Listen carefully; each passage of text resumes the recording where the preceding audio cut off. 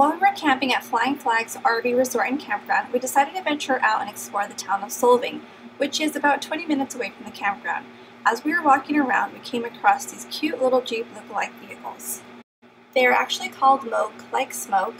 They are originally from Britain. The American MOKE is all electric, street legal, and is a LSV, which stands for low speed vehicle. It has a maximum speed of 25 miles per hour. Each one has a total of 10 batteries, and you can charge it with a 110 outlet. Any household outlet will do. It takes 8 hours to get a full charge, and as you can see, they come in a variety of fun colors.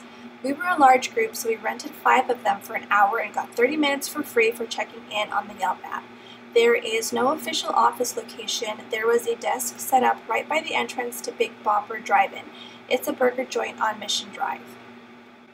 This was our first time visiting Solvang, so armed with a map that was provided to us by the MOKE staff, we headed out to explore this quaint little town.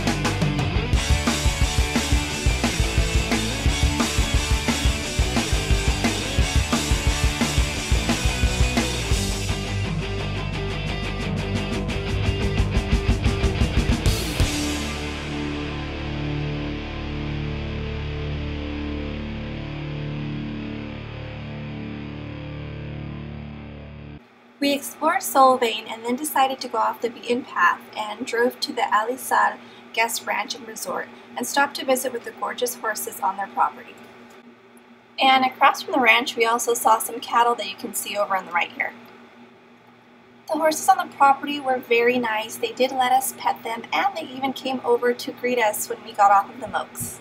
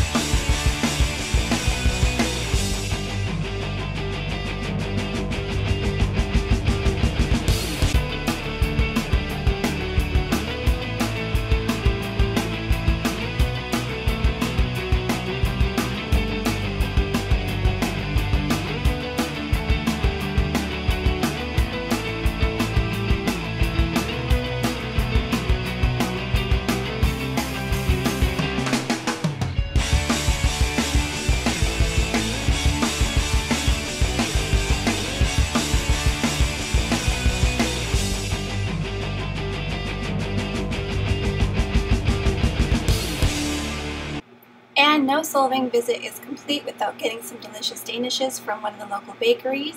I definitely recommend the MOKE experience. I had a great time exploring all over the city in these quiet little cars while my hair was blowing in the wind. After our MOKE experience, we headed out to Ostrich Land USA in Buellton, where they have over 100 ostriches and emus on their property. These big birds are a rare and unique sight in this part of the world. Admission is $5 for those who are 12 or over and $2 for kids under the age of 12. When you enter, you can purchase a bowl of food for $1. Our kids had a great time here. We were probably here for about 45 minutes, and unfortunately the gift shop was closed during our visit. But overall, it was a great visit. We all enjoyed it, and it was pretty cool to get this close to these birds.